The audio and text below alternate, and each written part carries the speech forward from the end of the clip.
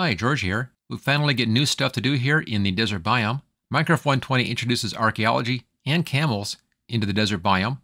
With archaeology, you can find pottery shards and other loot when brushing a suspicious sand block. So let's do some archaeology here in Minecraft. You use a brush that's crafted with a feather, a copper ingot, and a stick to brush away the sand from the artifact. Now the hardest thing to find here in the desert is going to be that feather. So if you want to make these brushes in the desert, make sure to bring some feathers with you, or make your brushes ahead of time. Now brushes wear out pretty quickly, so you may want to bring 2 or 3 brushes with you when you're hunting for artifacts. In the actual game mechanics, the artifact or treasure loot is slowly revealed, and once fully revealed, it's added into your inventory. And the suspicious sand block then turns back into a normal sand block. This means, of course, you only get 1 item drop per block, that's fine. And you can only get the loot if you use the brush to brush it out. If you try to mine the block with any other tool, it's going to drop as normal sand and you lose the loot. Even if you try using Silk Touch, that's not going to work. You have to use that brush. If you're lucky, the block will drop a pottery shard, but blocks can also drop sticks, diamonds, and other treasures. Now in the desert pyramid, you can get 1 of 3 different pottery designs: the archer, the prize, or the skull. You could also get gunpowder, TNT, diamond, or emerald. Now there's an equal chance to get any one of these items, so you have an even 1 in 7 chance to get any specific loot item. So you can only possibly get 3 of the 4 different designs in the pyramid. In the desert well, you can get the arms up pottery shard, that's the 4th one, or a brick, a stick, suspicious stew, or an emerald. In the well, you have a higher chance of getting a pottery shard over the other loot items. You have a 3 in 7 chance of getting a pottery shard, and the rest have a 1 in 7 chance. So you have a pretty good chance of getting that 1 pottery shard. But you'll have to look in temples and wells to get all 4 different designs. Okay, let's take a look at this well here and we'll see what we get. Let's start by hitting the F3 key and seeing what we have down here. I'll just point this at those different blocks and see what we have. Looks like that one is suspicious sand right there. That's just regular sand. That's regular sand. So we have, looks like 3 suspicious sand inside here and 2 regular sand. Okay, and I need to remove that water, so I'm just going to grab some sand over here and we'll use the sand to get rid of the water inside of that well.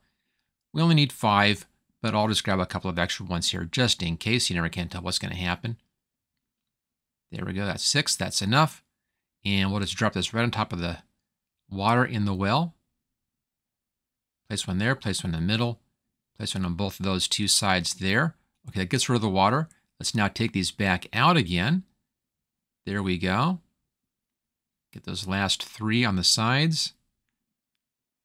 And now we can see that suspicious sand right down the middle. It has a coarser look to it. There we go.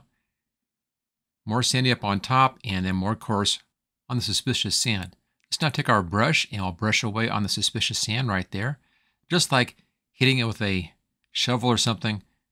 So the motion looks different, but it's the same technique. You're just going to be brushing away. And there's our first pottery shard. That's a good one. Let's brush our second one out of here, see what we get on this. Looks like a pottery shard again. Yep, that's 2 pottery shards. Okay, our 3rd spot over here. Let's see what we get on this one. Can't tell. Doesn't look promising. Nope, it's just a stick. Well, that's not too exciting. We can get sticks any other place. So we got 2 pottery shards out of this well. That's not too bad. Now wells only have the arms up pottery shards, so we have 2 of those. We can still use those to make our decorated pot. Let's go over to a crafting table and see how you use these pottery shards. You can use pottery shards or bricks to make the pots. Here's the 2 that we just found. I'll just bring those up right here. They're the same thing, the arms up pottery shard. Now to make a pot, you use any combination of pottery shards and bricks. You need 4 just like that, and that gives you your pot on the right-hand side, decorated pot. If you have a pottery shard, you'll have decoration on that side. If you use a brick, you're just going to have a plain side to that. So if I do 4 bricks, I'll have just a plain pot. It'll say decorated, but it's just going to be plain pot with just plain sides on that. You can combine bricks and pottery shards to make a pot. That also works. We'll do 2 bricks and 2 pottery shards, and there we go. Still a decorated pot. Let's say these pots look on the ground. Here's our first one. That one's just plain. Let's try this next one here.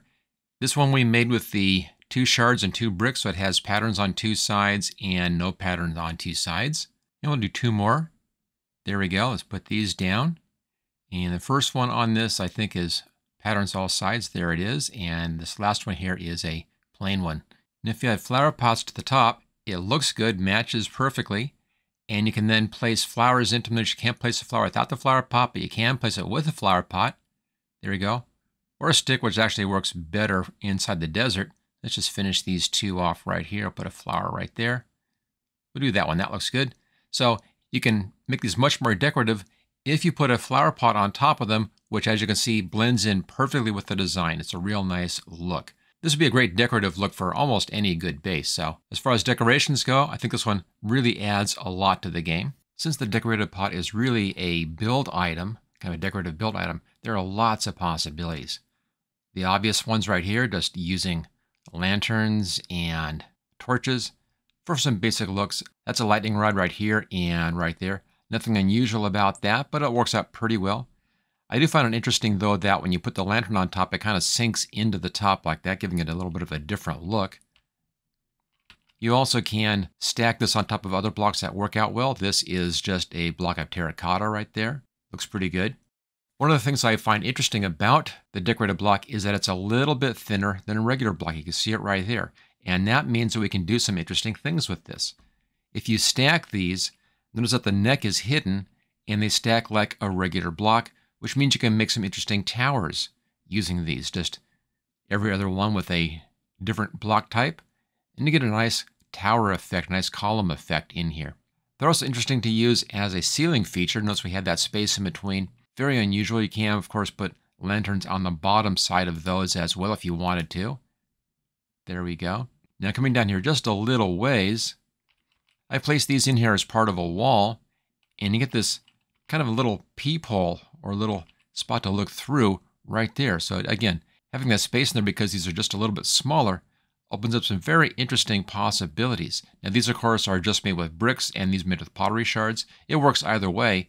If all you have are bricks, you can just go ahead and put an item frame on top, put something in your item frame, and again, it's decorated right there. So you don't have to hunt down those pottery shards. You can just do it with just item frames, and it still has a very nice look, and we still get that interesting effect of being a little bit thinner or skinnier.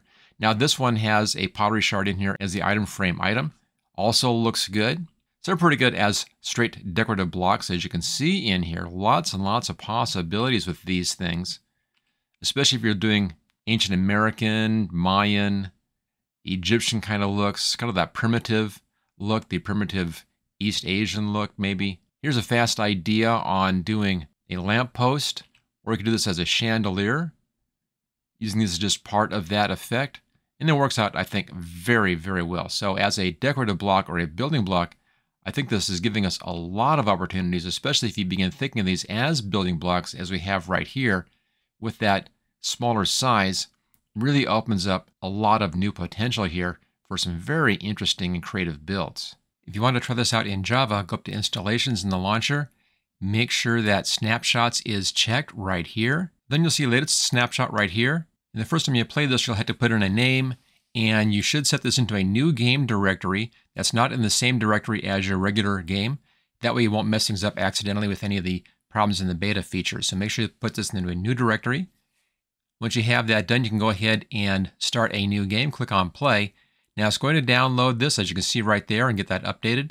As soon as that does, it will take you into the normal launch screen, which is right here. Go into single player, and then to set up a new game, you'll need to come down to create new world. And in here, give it a name, and then click on experiments. And where it says update 120 right here, make sure that is on. So click the off button and turn that over to on. There we go. And then click on the done. Let that load in. And then click on create new world. And then you can start a new game just like that. I'm not sure if archaeology really adds much to the game, but it is fun. And if you like spending time in the desert biome, it does give you more to do. Now the problem, of course, is that once the pottery is made, it's just decorative at that point. It's great for builders, but not much else. The real addition here is the chance to get diamonds or emeralds in the suspicious sand. That is a real benefit, and this does add a chance for loot to desert wells. And even that's not much, as you will almost always get emeralds from pyramid chests, and you may also get diamonds there as well.